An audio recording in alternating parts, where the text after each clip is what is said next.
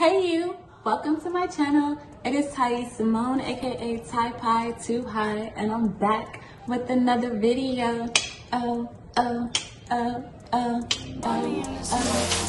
that's just going on.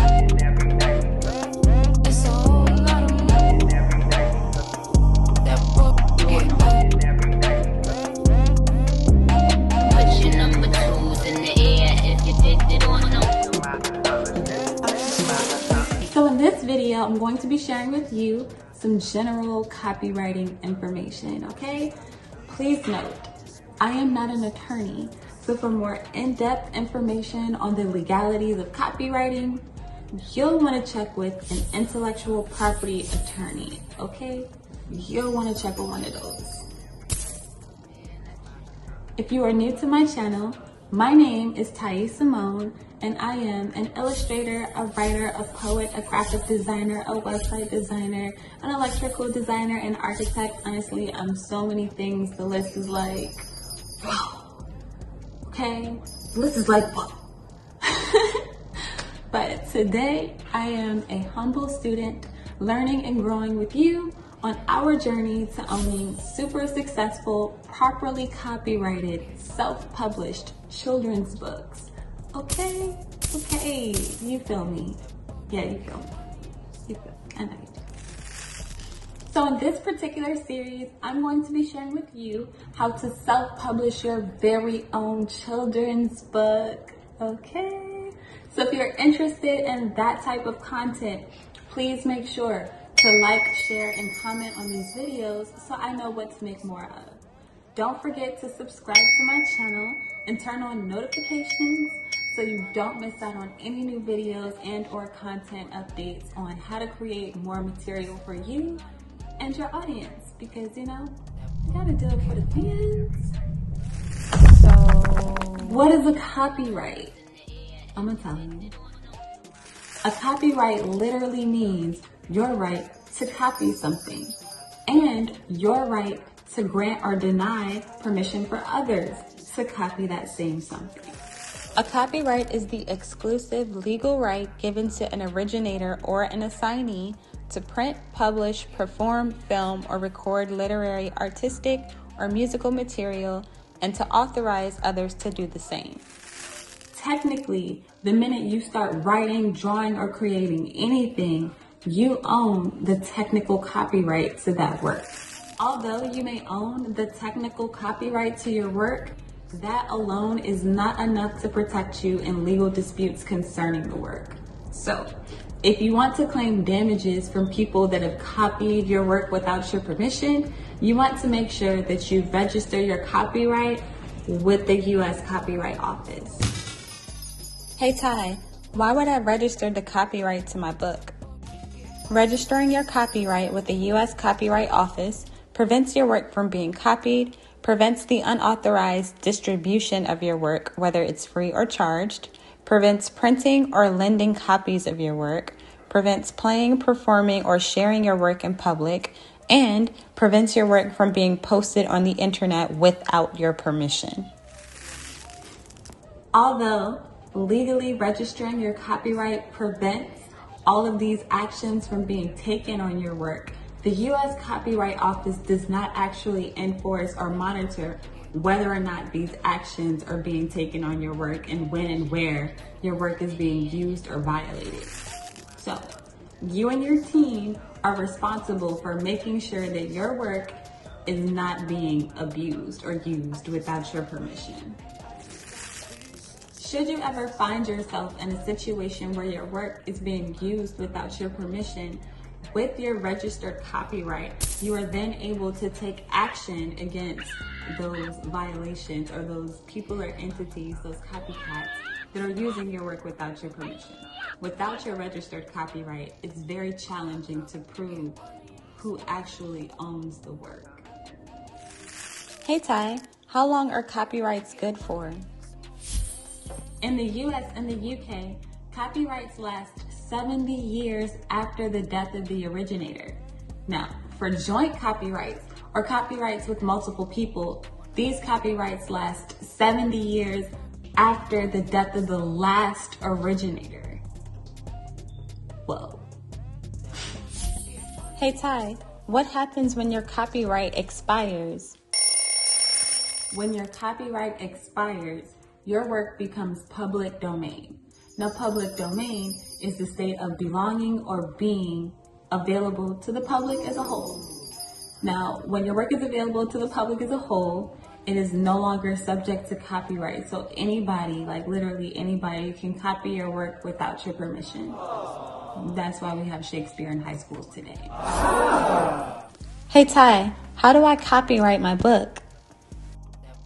Under the copyright law, once a work of original authorship is fixed in a tangible medium, that work is then technically copyrighted. In other words, once you get your ideas out of your head and onto something physical, something tangible, then your work is copyrighted. However, if you ever wanted to go to court for any reason concerning your work, you want to make sure that that work has a registered copyright with the U.S. Copyright Office. Otherwise, it's going to be really hard to dispute or challenge like who made what, when, and where. In the US and the UK, to register your technical copyright, you'll want to visit the U.S. Copyright Office. Once registered, you can use the registered copyright as proof of ownership in lawsuits. You are also able to file lawsuits for copyright infringement or violations of the copyright owner's rights and obtain damages or compensation for infringement. The phrase "the poor man's copyright" refers to the practice of mailing a copy of your work to yourself, but clarified in Section 411 of the Copyright Act, a certificate of registration or refusal from the U.S. Copyright Office is a prerequisite to bring a copyright infringement case into federal court. Hey Ty, where do I register my copyright? You can register your copyright at www.copyright.gov. Here, you can search copyright records, register your work, view copyright law, and any fees that may be associated with copywriting your work. Hey Ty, how much does it cost to copyright my material? You can either copyright your material online or through the mail. Now, if you do it online, that process is $35 and it takes about 6 to 7 months. Now, if you do it through the mail, that process is $85 and it takes longer than 6 to 7 months. So, choose wisely between the two, but get your work copyrighted.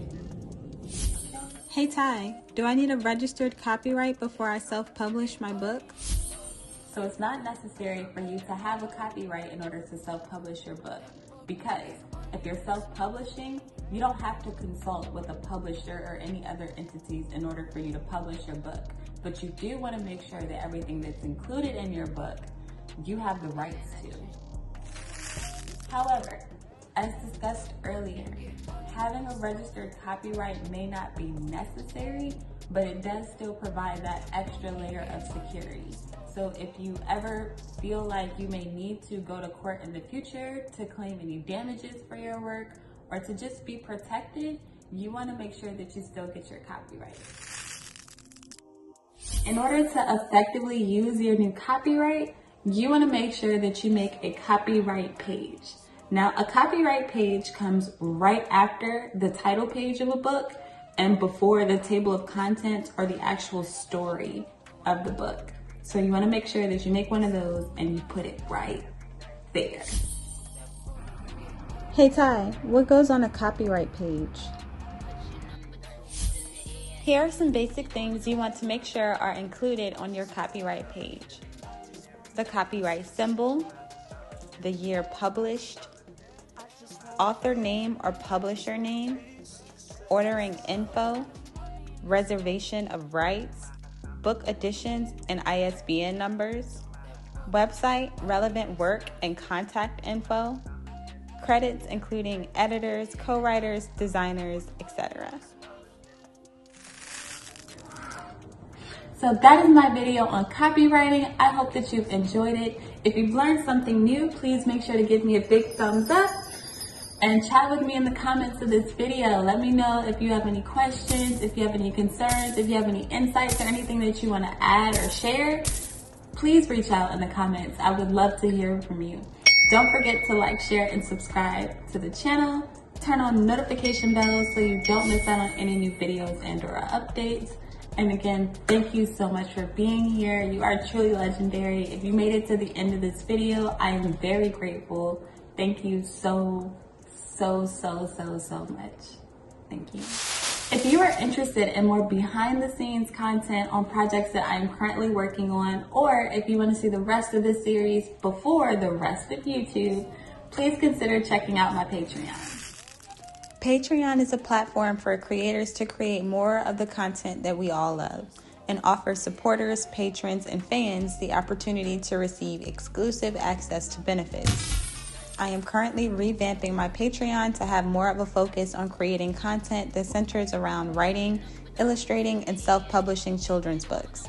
I'm currently creating pre-formatted interiors for notebooks published on Amazon KDP in all sizes that are offered, and I'm thinking to give my patrons a few freebies.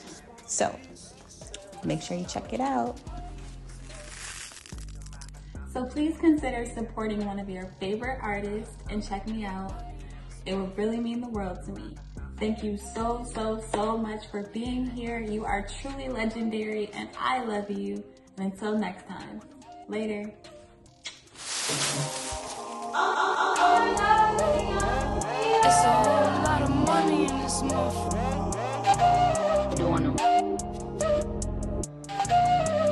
Money in this motherfucker. Man, that shit doing